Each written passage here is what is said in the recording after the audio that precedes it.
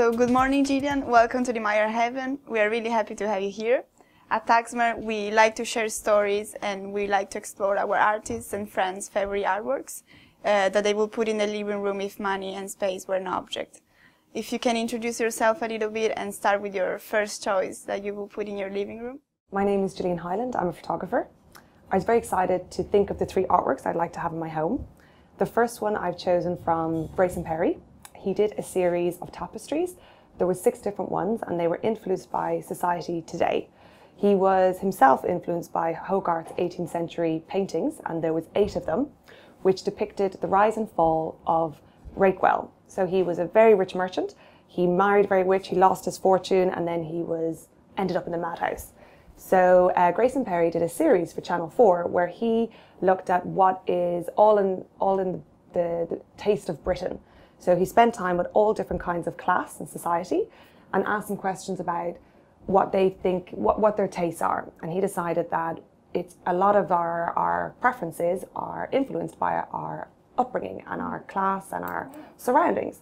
So taking the characters that he met and the experiences that he had, he used a lot of these and incorporated these characters into the tapestries. And I've always been drawn to tapestries. I love standing there and seeing all the details, and it was great to see a modern version.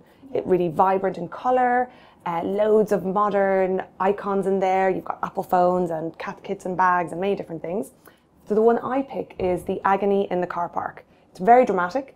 It's got the central figure and he's singing in it, and there's so much chaos and detail and all different things happening around him that I could stand for hours and look at it.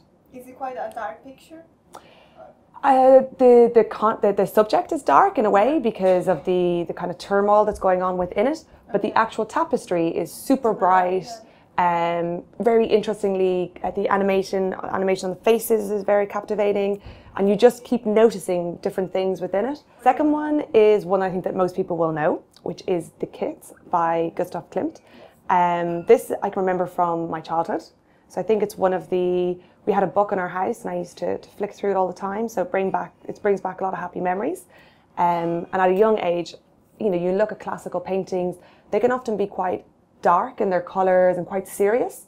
And I was always attracted to this particular painting because of its gilded, very vibrant aesthetic and the pose. So it's of a couple embracing, so it's very intimate. And she just has this really serene expression on her face and her beautiful flowing red hair. And he's given her little flowers on her dress. And for me, it's a timeless classic. Even so, it's, today in your living room, it could look like something that you bought in a modern way. So I think it would be something I'd like to have. So my last one, I decided to pick a London-based artist called Claire Partington. She's a ceramicist. And I first saw her sculptures or vessels in North London in Angel. She's with the James Freeman Gallery. And then I had the pleasure of seeing them again with Cynthia Corbett Gallery when they were exhibiting as part of the Young Masters. So I've seen them a couple of times and they're absolutely stunning. So again, they have a very classical look because she's influenced by the medieval times and they've got the 16th, 17th century aesthetic to them, but again, a very contemporary take on it. So the artwork of hers that I would choose is Sanguini. So it is inspired by the medieval humours. So you see this, when you first look at it, this beautiful statue. It's got a very, it's got the Victorian style clothing and she's got a very somber expression. When you look at the details, she has a cigarette in her hand and instead of holding a lamb, she has a chihuahua. And then by her feet, she has an eaten apple, showing that she indulges in her pleasures, and some bottles and different things. So it's kind of a take on modern pleasures and a bit of a play on the kind of classic approach to things. And it's just a really beautiful piece of sculpture to have.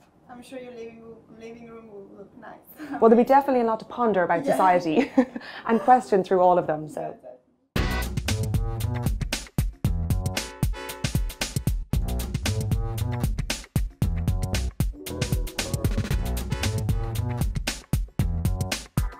Hi, I'm Tom Tomasi and welcome to our channel. I hope you like MyArtHaven, and if you do, please comment and share and please subscribe. And if you'd like to take part and give us your 3 wonderful works of art that you love in your living room, please drop us a line. Thanks so much. Bye.